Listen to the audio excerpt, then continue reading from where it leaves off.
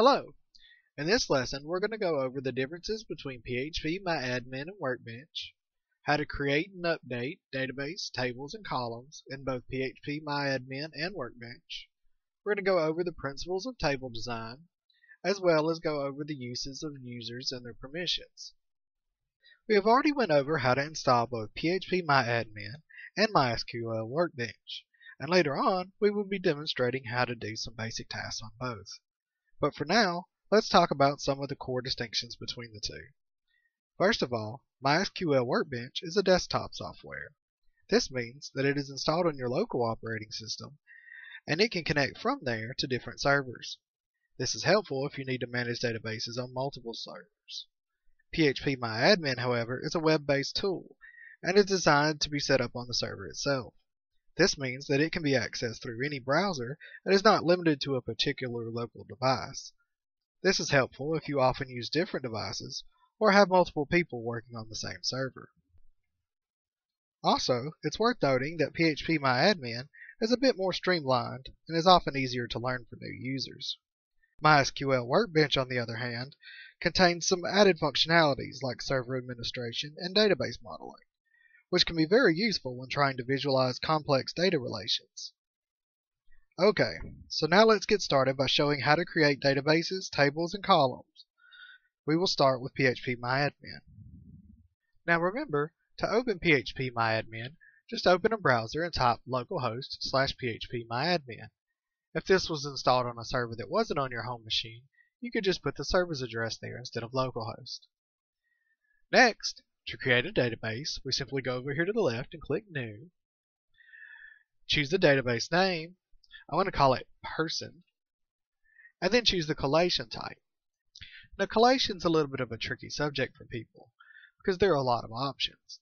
But basically, collation just sets the language that your data is going to be interpreted in. And most people don't know the language that their data is going to be in, because a person's name, if input, could be in German, Spanish, or Chinese. So what we need is a good general way to sort through all of them. Fortunately, we have a good option, and it's what I use for most of my data. It's called UTF-8 MB4 Unicode CI. This uses Unicode formatting in order to sort things so it doesn't care what language it's in.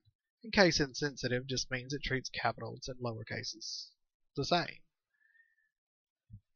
So let's create our database. Now that we have a database, it's prompting us to create a table. You can set the number of columns and the name right here. Now every person has a name, so our first table we're going to call Name. And I'm only going to use 3 columns for this because we're going to keep it pretty simple. Now click Go, and it brings us into where we need to input the information. Remember those data types from earlier? This is where they come in handy. So our first column, I'm going to call it ID. It's always useful to have an ID because that way you can reference it in your other tables. And this ID is going to be very special. It's going to be our primary key. You select that here, primary. Now what this is going to do is it's going to say that this is the key thing that we're going to use to access other data types. So click Go. Now as an ID, we're going to want to increment it so that it's always unique. You don't want 2 IDs to be the same. AI just stands for auto increment. Next, every name has 2 parts, so we're going to call this one first name, and this one last name. We could do middle, but we're just keeping it simple. Next, we're going to change our type. There's no point trying to use an integer to be a name, so we're going to use the varchar. Now we have to set how many characters we want to use.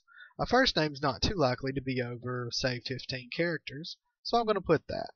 And the same for the last name. You could increment it if you think it'll be longer, but for now, this is what we'll use. Now, if we wanted, we can set default values. For first name, for example, we could choose, if no one inputs the name, to set the name as John. And for the last name, if no one inputs it, it'll say Doe. You could also default it to be null or default it to the current timestamp. Next, notice you could actually set your own collation for each variable, but we're just going to use the one that we set for the whole table.